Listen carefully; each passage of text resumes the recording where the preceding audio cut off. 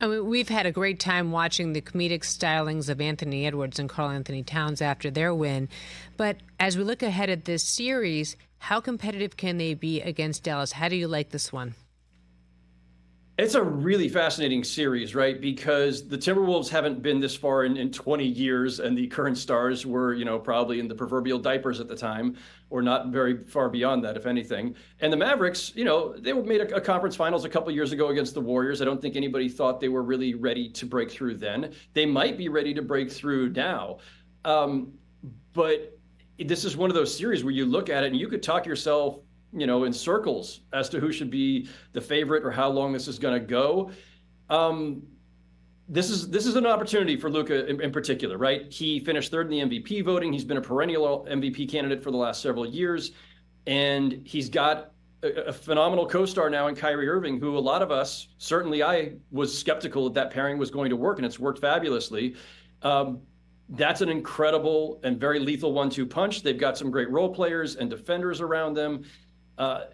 So that all said, the Mavericks they're a little younger in their process, right? Like Kyrie just got there, 14 months ago or whatever it was. This is their first full season together. Derek Lively, their starting center, is a rookie. Daniel Gafford and PJ Washington, who we've all raved about how great a contribution they've made since the trade deadline, got there at the trade deadline. So they're still a little new. The Wolves, on the other hand, this is 2 full seasons now with Rudy Gobert.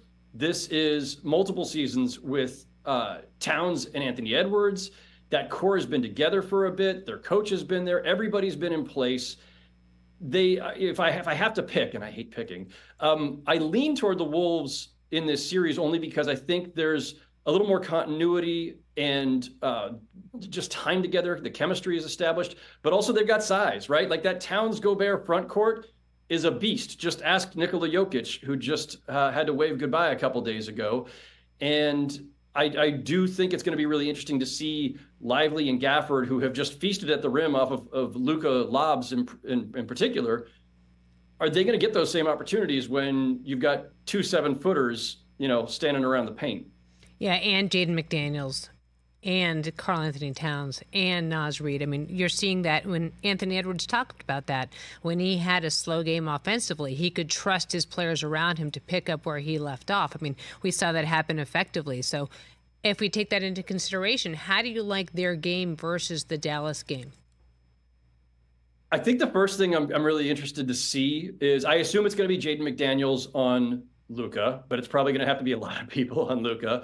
Anthony Edwards, in the wake of that Game 7 win, was already talking about, and I love hearing this from a young star, right? Who's like, here's this guy, he's got all this game, all these skills. Anthony Edwards is, going to throw 20, 25, 30 points on the board, and in creative ways. He's explosive, he's skilled, he's got great footwork. But the first thing he's telling I think it was the TNT crew on Sunday in the wake of that win was, and Kyrie's my assignment. That's it. I can't wait to go check Kyrie. And he boasted about, locking down Jamal Murray in the second half of Game 7.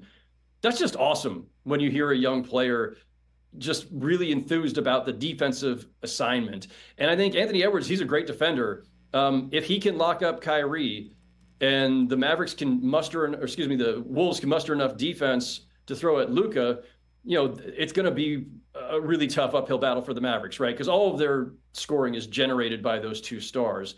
And the Timberwolves were, I think, number 1 or number 2 in defense all year. And they have the personnel to stymie just about anybody. Again, ask the Denver Nuggets, the defending champs. And so this is going to be a really tough test for the Mavericks, but I don't rule them out. Catch the Rich Eisen Show every single day on the Roku channel, 12 to 3 Eastern, for free.